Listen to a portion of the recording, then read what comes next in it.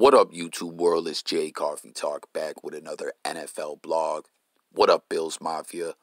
How's everyone doing? I did a video earlier talking about the release of John Brown. I hated to see it. It is what it is, though, Free agency, cap space, teams are trying to maneuver around, get ready for next year. We're going to see some people walk, and some fans are not going to like it. It is what it is. But a discussion, debate that a lot of people had leading up to this, and I spoke about this on my previous video, was that more or less Bills fans and a lot of NFL fans and people who follow the game and media people, and we're going to talk about this is a guy from the Buffalo sports media with this tweet here. A lot of people felt like John Brown, is talented a player as he is in his second year, when he missed a lot of football, being hurt or being on the IR or that other list, the VIRUS list, the team was okay without him, basically. So that's kind of where we're seeing what's happening. Let me know what you guys think. But peep this tweet. This is Josh Reed, like I said, in the Buffalo sports media. He says, "Let's not overlook Gabriel Davis had a very productive rookie season. The Bills' offense didn't miss a beat when John Brown went out and Davis went in. That made the decision to part ways with Brown that much easier." And like I just said, this is like echoing what all the fans were talking about on Bills Twitter and, other places where we have our little sports debates and discussions. You know what I mean? Everyone was saying John Brown was out. Look at the way our offense did. We know Diggs, obviously best receiver in the league in 2020, and Gabriel Davis, who he's talking about here, phenomenal rookie season. This guy was impressive, man. Some real nice toe drag swag catches. He would jump up for the ball. He came up with some very big plays, like when we needed those sparks in a lot of games. Like Gabriel Davis was outstanding. But let's see what a lot of people are saying. This guy, Joe Hanley, says, "That's just not true. In games where Brown wasn't 100%, they struggled. KC twice and the Tennessee game." Oh, man. Obviously, if you watch the channel and you're a Bills fan, you've been keeping up on the content, like that KC game, the AFC Championship game, I don't even like to talk about, man. But aside from that, that Tennessee game is a game I really don't like to talk about, man. That game was played in the Twilight Zone or something. And then let's see the replies to this. So what do you guys think, though? Do you think that's true? Because listen, there's no debating. Like we said, we know Stefon Diggs is the best receiver in the NFL, okay? We know Gabriel Davis went out there and lit it up, and we still put up numbers. And I pointed out in my video earlier, John Brown, even with all the football he missed, for when he was out there, he still had some pretty impressive numbers for how much time he was on the field, to be honest.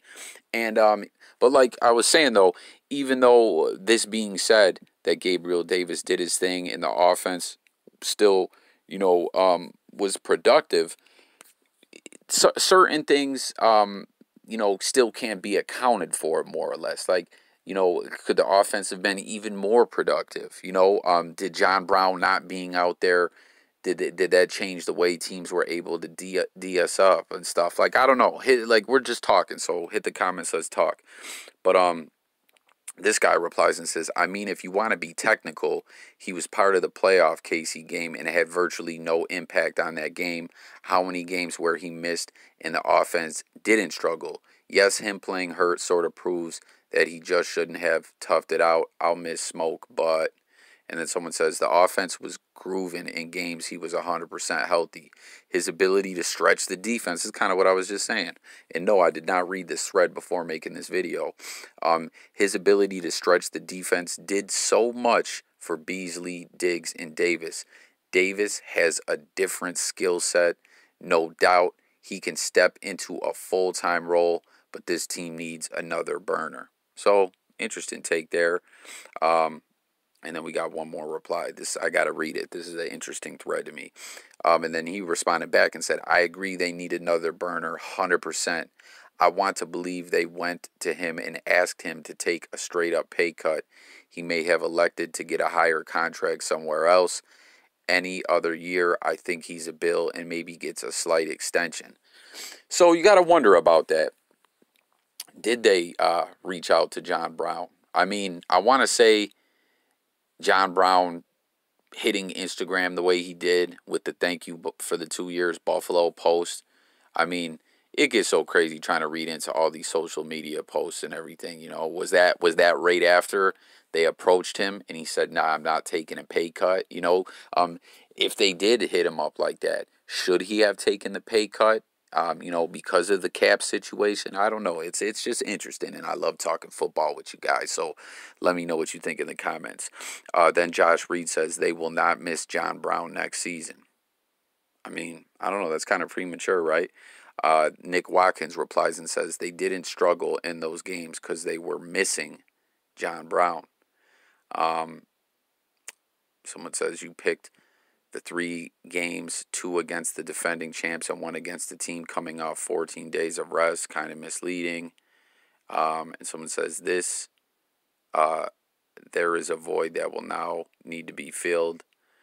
Davis, the same type of receiver. It's wrong to assume he just replaces Brown's role when they have different skill sets. Very true. Very true. Josh Reed says that's incorrect.